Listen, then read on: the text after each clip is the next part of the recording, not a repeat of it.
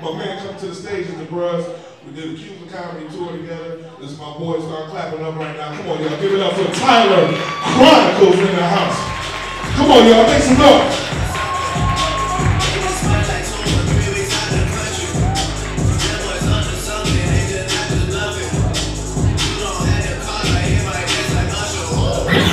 Hey man, y'all give it up for the DJ been rocking all night long for y'all. Give it up for the DJ, one of the hardest working DJs in the land. Not too many people know this about him, but it was about 2 months ago I actually seen him DJing at a funeral. It was crazy. Wasn't a dry eye in the house. He got up there and was like, how do I? Said, you know what, brother, let me get your business card, because when I die, that's how I want to turn down. Amen. Amen. Real quick, just to let you guys know before I get the show started, we were in the back watching the Weather Channel, and there's a severe weather alert going on in the city of Atlanta tonight, and they said that winds are going to get anywhere from 35 to about 40 miles an hour. So in that case, we are asking all ladies with fake eyelashes, please be careful when exiting the building. We do not have eyelash insurance here at the Comedy Theater. We don't want to blow half your face off. Have you looking like an angry bird? When you leave out of here, I suggest you moonwalk. If your glue ain't right, get your. Real quick, I like to see if my people is in the audience, and I'm trying to see how to formulate this. All right, have you ever had somebody call you on your phone, even though you ain't doing nothing at the time? They call you on your phone, and you know that they about to talk your head off, so you make up an excuse in your head about why you won't get on the phone before you get on the phone. As soon as they call your phone, you're like, you're in your drawers, ain't got nothing to do. As soon as you pick up the phone. Yeah, man, I'm about to go on the parking deck. I'm probably going to lose you, man. Go ahead and say what you got to say before you say it now, because I'm probably going to lose you in this parking deck. You in your drawers! But you about to go in the parking deck. What about this right here? When you're at a table with a whole lot of people, right? And they elect one person, usually an elder statesman, to say the grace over the entire table. Am I the only one that go back and say grace again just in case God don't mess with that person like that right there? Soon as they say amen, I'm like, yeah, God, it's me. I'm just coming to you as you must do with nerves in my body just in case you mess with that person like that right there. Okay, I see I ain't the only one man. I like performing up here at the Comedy Theater. Man, y'all give it up for this luxurious place. It's so elegant. I walk right in and put a condom on because you never know what's going to happen. It's so romantic in here, man. You know, some of the clubs that I play at as a... you don't catch that when you get to the house.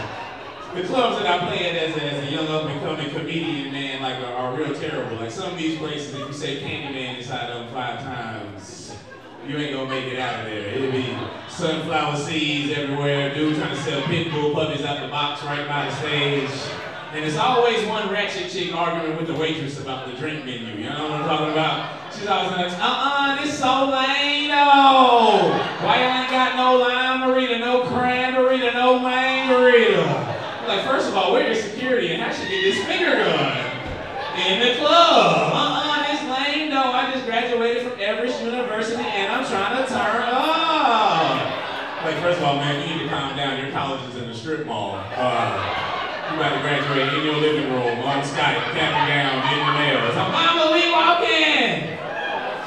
And I'm sorry if anyone in here graduated from Everest right now. I'm just saying, if your college got sliding doors and the bookstores at Barnes and Nobles, you need to do something with your life. You get an audio book. Did you know that? It's an audio book. It'd be like chapter 1. How to draw blood. First of all, if you ain't wash your hands, I don't even know why you ain't hurt.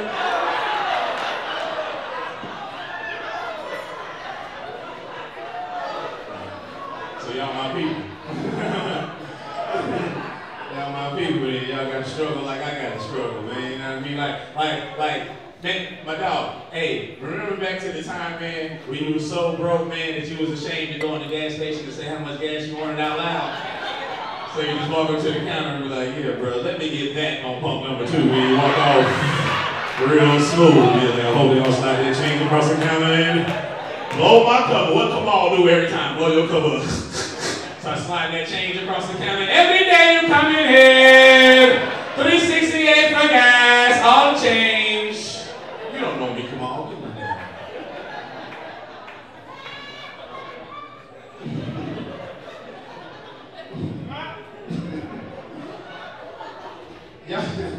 Y'all remember back in the 90s though, like back when people, like when money was flowing and people used to disrespect money, like even machines used to disrespect money. Remember how hard it used to be in the 90s to put $1 in the vending machine? We had to down there iron $1, put it on the corner or something for about 2 hours to get in the machine. You know, since the economy been messed up, how easy. Look, the other day I balled $1 up and threw it by the machine. And the machine leaned over and caught my dollar. It was like, what you want, a Sprite, big dog? I said, dang, this machine is breakdancing and taking sock dollars. Who made this machine? Anybody have a father? You know, that's a weird transition, but you know what I mean? This is my life. All right, I met my dad 2 times. First time I know it's weird, but it's my life, I gotta talk about it.